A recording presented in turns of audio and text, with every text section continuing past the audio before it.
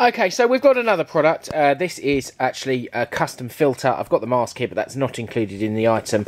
What you're buying is a 3D printed hollow 40mm filter. So if you're going to use this for cosplay or for airsoft, as you well know, this is a proper filter.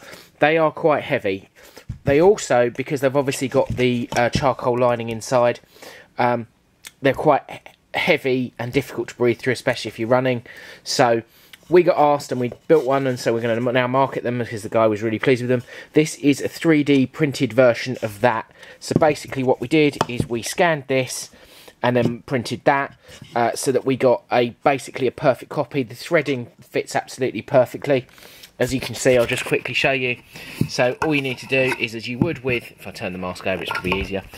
As we would with a standard filter, that is a 40mm thread. So if I put it on, start it off for you, and you can see it go on. It literally spins on just like the other one does. As you can see, exactly the same. I actually think it looks a bit better because it's a plain black rather than having all the vents and everything. As I say, it's got air holes all the way around. It makes it so much easier to breathe.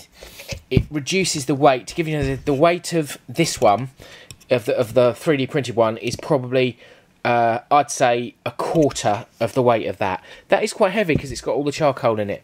So this is $29.99.